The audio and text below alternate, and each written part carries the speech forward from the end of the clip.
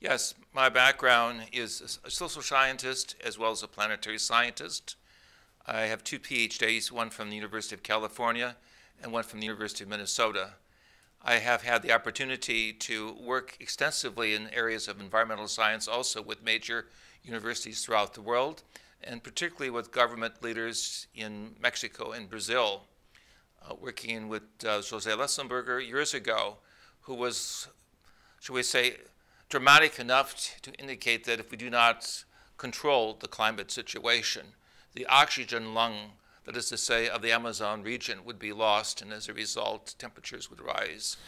And I'm Dr. Desiree Hurtak. I'm really an environmentalist. I've worked a lot with public policy in trying to change the way people think, and I'm so happy about finally scientists around the world are starting to say, we have a problem with our climate and we need to make a difference. And this is part of my work for years. We've worked at the United Nations at many of the major conferences, Rio Plus 20. We also did work with the ozone studies over the South Pole when we did special work with the Jet Propulsion Lab, which is affiliated with NASA, looking at the critical situation that was faced in the late 1980s and 90s about just how the byproducts of industrial society are destroying that protective layer we call the ozone layer around Mother Earth. And this is really what some environmentalists are concerned about, because if the Arctic region and the Antarctic region have rapid melt runoff, we're going to see basically oceans rising not 1 meter but several meters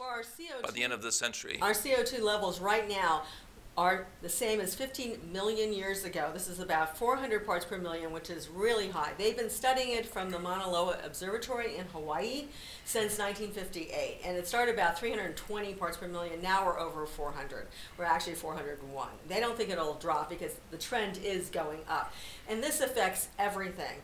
And if you go back to the Miocene period, which is when the carbon dioxide levels were at that high, you had high sea level rise. You also had higher temperatures, 2 to 3 degrees on the Celsius scale and 3 to 6 degrees on the Fahrenheit scale. So you had quite a different environment at that time. If we're going into that environment right now, we really need to prepare for it, and that's part of the work that we're talking about at the Water Conference. And we brought several charts with us from the Intergovernmental Agency that looked at climate change trends that we're going to pop into this short interview so people can understand what we're facing as a global society. Well, Brown's gas is something that's been talked about since, we'll say, the 1960s.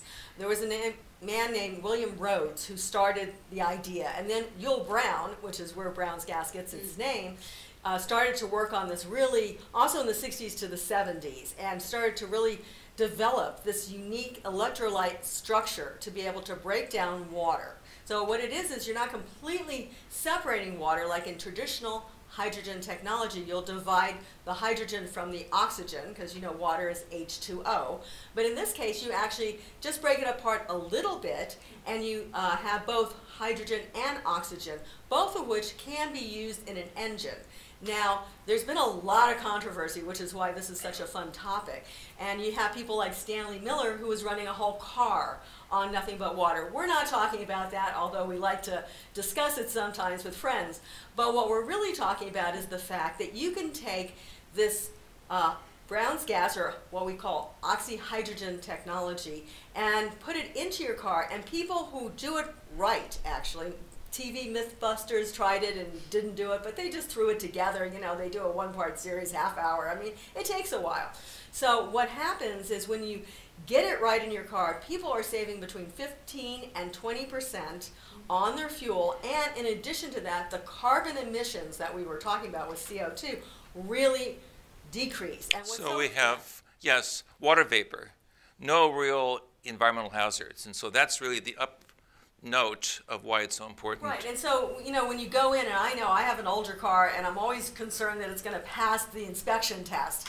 And when you take these old cars in that have been retrofitted, so to speak, with a very small thing of this hydrogen Brown's gas, really the emissions are low, low, low, lower than even an average car, which is amazing.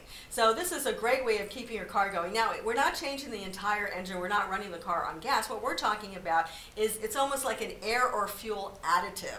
So you put it into, and they put it everywhere because some people are making these in their garages, and you put it into either the air intake or the carburetor or directly into the engine block, actually, and it burns the whole fuel of gasoline a much cleaner and more. So you're kind of energizing the petrol that's already in your car. And so what's coming out is very less emissions. That's how it works. I remember years ago, I was a guest of Professor Winter in Germany who showed that a Mercedes-Benz could run on hydrogen energy.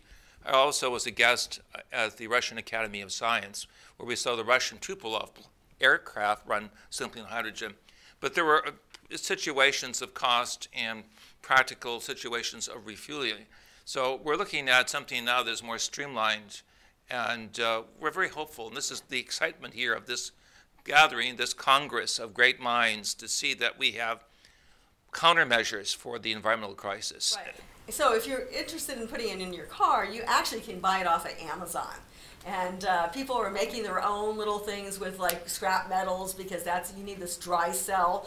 It's called electrolyte dry cell from stainless steel with rubber gaskets. It's really easy. Some people do it for less than $100. The average is $200 to $2,000. But people, enjoy it. They get good mileage, and it doesn't rust your car, because that's one thing. Oh, putting water in our car. In fact, the most exciting thing right now is that BMW has actually taken and made a water injection engine, and they're getting an 8%, which is, pretty good savings on the new BMW water injection engine. So this is a little bit different from Brown's gas, but it shows that, car companies, real car companies, are looking at water or hydrogen, as Dr. Hurtak just mentioned, in moving the technology ahead and cutting emissions. This is so exciting.